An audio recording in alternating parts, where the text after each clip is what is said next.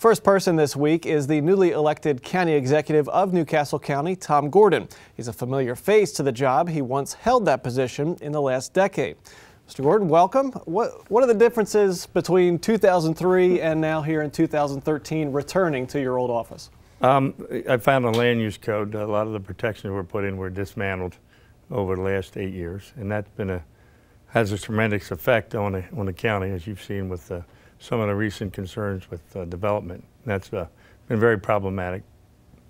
Did you find you sort of remembered the way things were just running the office? Haven't done it for 8 years. Yeah, it was like I've never left, and it's scary because I'm getting old. I don't know if I'm getting dementia or not, but sometimes I don't remember leaving for 8 years. Right. So much of it is the same, but some of it's different. You know, I know you touched on the whole barley mill development, but we'll get to that in a second. But we do want to get a quick reaction from you about the shooting at the New Castle County Courthouse. How did you hear about it? The chief of police was one of the first ones on the scene from the county.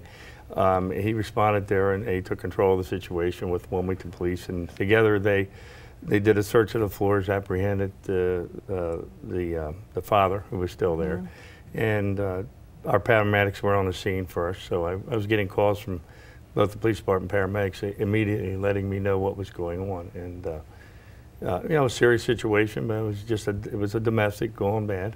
Was there a moment of disbelief that, wow, this happened at the courthouse? And Yep, you know, you don't know if it's a terrorist or if it's a local problem, and that's a case that the county police had for years involving that family. So we were well schooled on it. The chief knew exactly the players in the family, and he was able to provide a lot of information to get the case under control quickly. Now, are you involved in any of the planning for any new possible security measures at the courthouse? I don't know that I will be. It's a state issue. If the mayor's involved, I'm sure he'll include me. But I mean, there's some things that I've read about they want to do. But if somebody wants to take a life, it's very tough. It's just like the kamikaze pilots in World War II. If you are going to go in there and kill yourself, it's very tough to stop. And I think they're going to run up against that. You mentioned land use in the beginning in the UDC and the changes in that area. Obviously, a big issue in New Castle County land planning, and the biggest one right now, barley mill. Is that something that can be made acceptable to the community, the way the plans are now? I know it's in court now and going through that process. I think it typified how out of control it got by letting developers change the code without anybody knowing about it. In the last 8 years, both county executives were involved in it. So what you end up with is the largest development plan with no traffic. How outrageous is that? I mean, they just got so far out of control that it's going to take a lot to put it back in. We're going to hire a consultant. We're going to begin immediately to put some protections back in place, and we're going to come out with a whole series of ethics reforms so that this can't happen again. Mark touched on the UDC, Unified Development Code. What exactly is that? Because some people think it means suburban sprawl. It was a set of codes that put in under law how development would be engaged in New Castle County.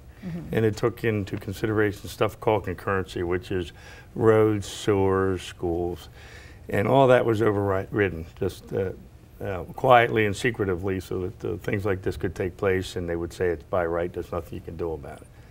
And to put that back in place, I did it in '97. We did it with a moratorium, but right now the economy is very fragile, so we have to do it kind of with a surgeon's knife and try to figure out how to get controls back in place, put ethics back in place, and not destroy the economy. So it's I've been working on it since the day I took office, and spend a couple hours a day trying to get to this point, dealing with live issues like barley mill and others that are just outrageous, and at the same time trying to keep an eye on how we get the cow back in the barn, so to speak. Okay, how many brownfields are there in New Castle County, and what's your thought on developing those areas? Well, there were very few brownfields, and what they did is I wrote some language dealing with brownfields, given liberal interpretations. If you had one of the, I think there were 7 or 8 at the time, and they included redevelopment, then redevelopment became anything they choose, including a farmer's field. And they just outrageously went around the code. And what we're getting now is a lot of bad development. Is it something that's different this time around, it being in office, than when you were in before, trying to sort of delicately walk that balance between economic development and encouraging job growth and sort of keeping development where you want it to go and where there is support for it. Right. In '97, there was a better economy statewide. Right now, there's not. There was code that was disjointed, brought it all together.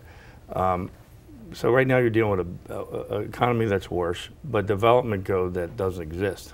And when you take it apart like that, you give property rights to everybody. There's probably 60, 70 plans out there that are not good. And they have a property right. So how do you deal with that? And they did they put everything under different titles just to allow, unobstructed growth wherever they chose. You have a budget coming out next month. You'll deliver to County Council.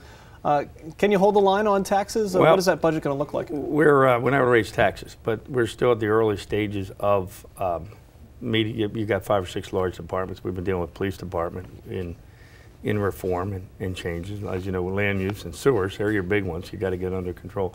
At the same time, it slowed me up a little bit. I'm further behind now than I should be in deciding what the budget's going to look like. We're starting to meet with the departments and see what we can practically handle to fix the problems, at the same time move forward with policing, for example. So we're certainly not going to raise taxes. We might draw down on some revenue, but it's still early to tell. But we hope in a year and a half we can try to turn it around. Won't be able to turn it around in 2 months, but I hope we're doing some things with the sewer to try to get development spurred a little bit where we want it. Drive it to the growth areas where we want, not to where it's going now. And does the state have a role in assisting the county, or is that? State has a big role because when we do a development plan, they have to do the roads. So they're very much connected, and that's why it's just outrageous that we don't have concurrency, meaning you got to deal with the roads. If you're going to build and you're going to open up, before you open up, somebody has to agree on who's going to pay for the roads, or otherwise you just destroy the quality of life. And that's what's been done. Have you met with Wilmington Mayor Dennis Williams on any projects that the county and the city can collaborate on? All the time. We're talking about sewers. We're talking about policing mainly. And so he's been in office 3 or 4 weeks. I had the opportunity, as you know, coming in 2 months ahead of him. So I'm letting him catch up, and he's doing really well. But he's dealing with live situations when you get in office. He's got shootings and trying to turn that around, which he will. And together we're gonna make it a lot better, I'm sure, for citizens of Wilmington and New Castle County. Do you think the city should be allowed to expand its borders any more into the county? We're going to be working on enterprise zones. I mean, if you look at the areas outside the city, you look at Edgemore, you look at Route 9, there's no reason we can't work together on what we call enterprise zones there, or try to allow the city some expansion so they don't have to necessarily raise the taxes on the 70,000 that are still living there. And the mayor and I are talking about a lot of exciting things. All right, we'll keep following it with you. New Castle County Executive Thank Tom you for the Gordon. opportunity to come in and talk to you all. Thank you very much for being here and being our first person this week. We'll have you back soon. I can't wait.